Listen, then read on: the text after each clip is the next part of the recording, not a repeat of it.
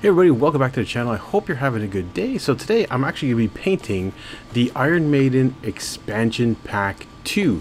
So every single miniature in here is going to be painted in this video. There's going to be some timestamps for you to look in the description if you want to move on to the next mini, or if you want to go back and forth between minis and see where I'm at. Instead of doing one video per mini, I'm decided to do one long video, and we're going to be doing it all with a zenithal highlight, even though I was going to try a new zenithal highlight with some I think it was moon dust or something like that, or some very light yellow color. Anyways, I didn't clean up my hairbrush enough. The white was still in it and it came out that it didn't even do anything, so I'm not even going to show you that recording. And the minis that are going to be in there are popping up right now. So anyways, if you're new to the channel, hit that subscribe button, hit that like button, and now let's get painting.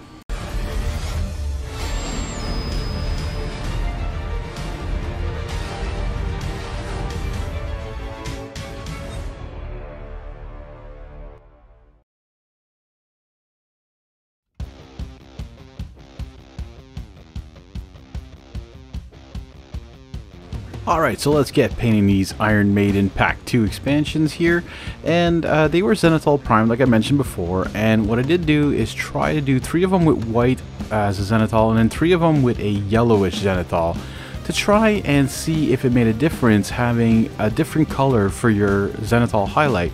However, like I mentioned also, I didn't wash my airbrush properly. Some of the white stayed in there. So as I was priming with the or zenithal highlighting, most of them came out with the white first, and then the yellow came out a little later on the last one, which was Asylum Eddie. So you'll see that he's a little bit more yellow. Now we're going to go through every single miniature, the 6 of them in here this video, so it will be a little bit longer, and feel free to skip ahead and take a look at whichever miniature you want to see painted. There's no special technique that I used here at all. All I did was paint the miniatures with a zenithal highlight. I do have to say though that I'm loving zenithal highlight if I really concentrate on where the lighting is coming from. And a lot of times you say the lighting's coming from above. I'm trying it where the lighting's coming from a certain angle of the miniature. So I will actually point my light at the miniature and give it a very, very bright highlight there with the white or whatever color I'm using. Now in the future I do want to try having a different primer. So I'm actually trying to see if I can use some dark red or dark blue or dark green, and then use a zenithal of a light blue, light green, light red, etc. Just to try and see if we can get a different look, especially with speed paints. I know the colors are going to come out completely different than what you expect. So, but what does that do, right? And does it give it a bad look? Will it be horrible? Because I have tried the slap chop technique on top of a I think it was Macragge Blue or Macragge Blue, and then I did also try it on Chaotic Red from Army Painter, and the colors weren't great. But I never showed those on here. I've just been painting. That's part of my Conquest Army that I haven't been showing much on here. I know I used to be really big into Conquest. I've slacked off quite a bit on that. Anyway, so yeah. And while I'm painting, this is Bounty Hunter Eddie, by the way. He's kind of similar to Cyborg Eddie. I think what they did is like they rehashed some of the other ones and just brought him back into different versions of like this Cyborg Eddie. They made him like an Old West one. You can use this guy in Invader, and you can use this guy in Zombicide Unded or Alive as well. What do you think of these expansion packs that CMON comes out with? They came out with, or they're coming out with, or they pre-order right now, a Monty Python one, which I mean, if you're a fan of Monty Python, great, but I don't see how it fits into the theme of Zombicide and so on and so forth. However, a theme like this one, which is cool because it's for many different games. And then they came out with one last year, or I think it might be out now. I don't. Well, it's out in stores. I know that the Boys. So the soups and the guys that are trying to type the soups are in 2 different packs as well. You can pick those up, but there's only for Zombicide 2.0. You can only use them in that one. So what do you guys think of these kind of expansions that are focused on a brand or a personality or so on and so forth? I'd like to know in the comments what you guys think of them. Do you think it's just like another money grab, or is it actually something that's pretty cool?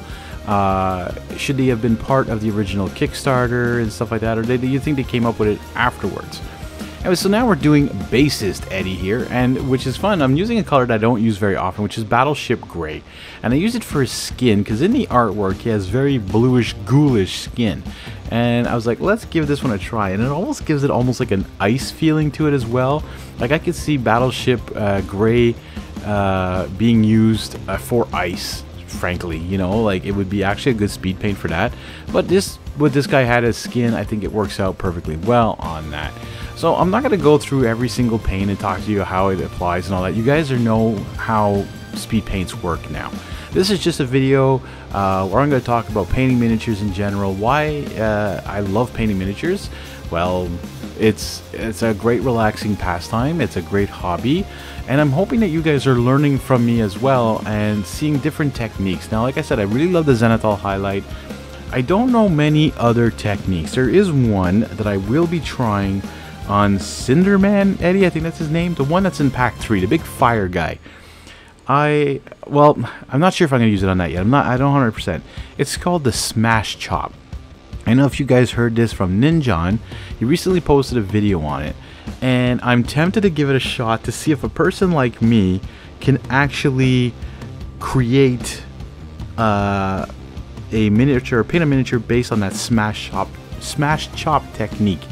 And I'm not sure if the Cinder guy is a good idea. I may be, but I'm gonna have to take a look and see how again that works out, because it works with different layers of paint on, like from bottom to top, of bright colors, and you don't speed paint, you don't slap chop, you just smash paint onto it, and then you sort of like layer your paint after. So I don't know what that is. If you guys have heard of it, have you guys done it?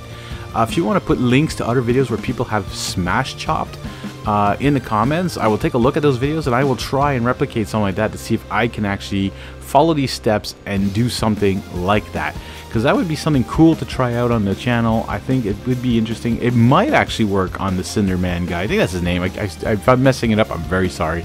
I don't always look at the boxes. I don't remember all the names of these miniatures, nor do I seem like I always remember all the names of the paints I'm using either.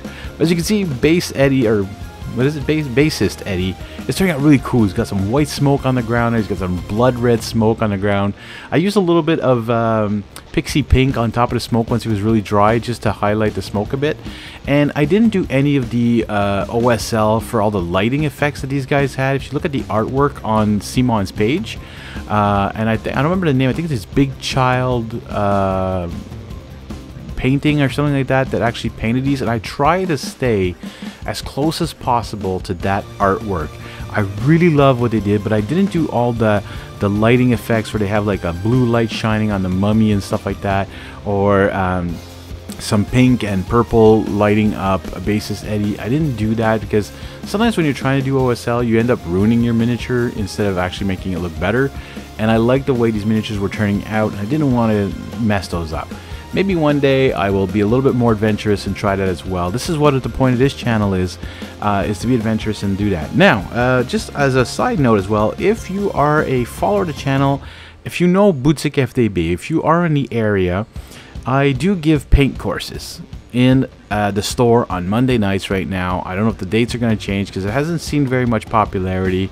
Go check out their Facebook page of Boutique FDB and take a look for the pinned post. Up there I have an email address or that you can contact if you're interested in joining in the painting courses, or I just show you the basic stuff and some advanced techniques that I know and that I don't necessarily do, but that I know how to teach it.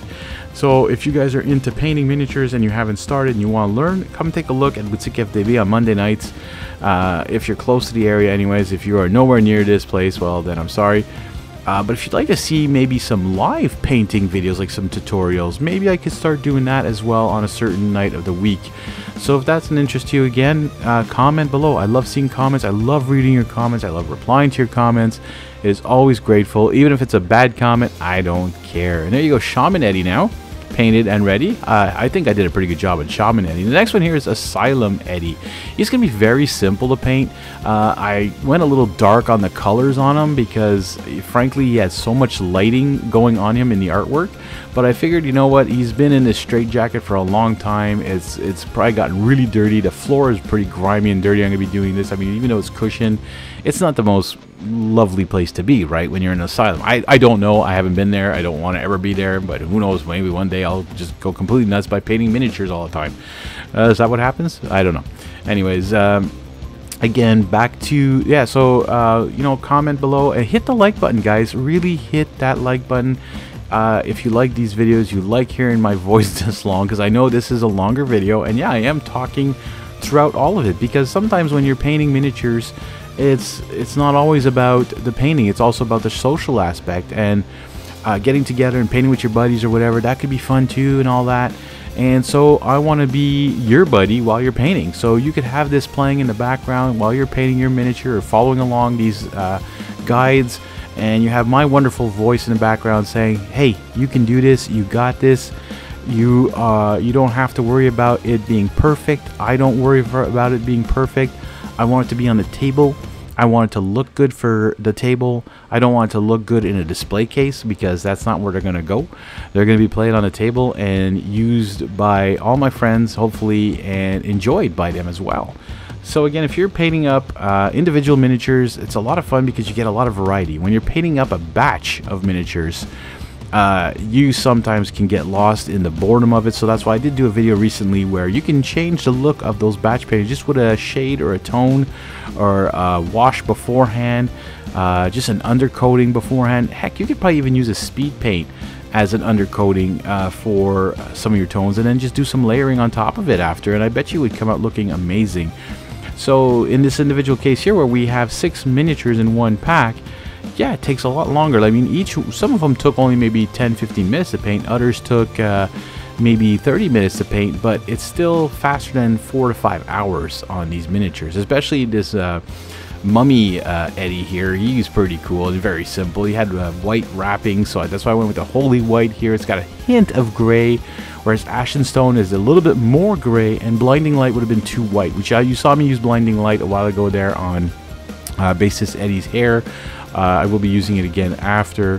And you saw here I put a tone on the base here first, just to give it a brown hint, because with the yellow I'm putting on now, I just realized how yellow it was while I was painting it. But I'm like, okay, but it was still wet, the tone, so I tried to wet blend it all together, and it made, I should have technically mixed the soft tone into the Ancient Honey. I think that would have given the look I really wanted for the these like Egyptian ruins here. I think that would have been a lot better. All right, so we're done painting another one here, and we're getting through this. I think we're about what, 4 of them done, I think, something like that. Yeah, no, I don't know, this may be the last one. I have no idea. I don't remember anymore half the time. Anyways, this is Killer Eddie. And he's got an arm on the ground here, which is interesting. I didn't notice that until I started painting. I'm like, oh, there's an arm, a severed arm on the ground. So, and I noticed on his axe he had some blood in the artwork. So I'm like, all right, I have to make this one a little bit gruesome at the end. Add a little bit of blood to the axe, add a little bit of blood to that arm on the ground. And these miniatures, again, I'm so happy that CMON puts basing on their miniatures now. It makes such a difference in having just flat, boring bases, because then you're working with the theme of them, right? And they usually mix in their theme into what their game is, or whatever they're trying to do here. And if you're using like one of these miniatures in any of the CMON games, which is Ankh, Zombicide, Cthulhu, Rising Sun, and all the Zombicides. I'm talking about like many, like not just one of them. You can use it in Black Plague, Green Horde. You can use it in Zombicide 2.0. You can use it in Zombicide Invaders, Zombicide Unded or Alive. It gives you a whole bunch of cards for these miniatures. Not everyone is on all of them, but you can have a lot of fun figuring out which one you want to do. Even Massive Darkness, I forgot about that. Massive Darkness 2, some of these miniatures can be used in there. So that is really awesome what they've done with this. And I find at least having the nice bases that you get to paint, you don't have to worry about doing too much to them, not having to base them and all that. And yes, this is the last miniature in the pack, so we're almost at the end. Again, you guys are amazing. If you watched through this whole video, I hope you did.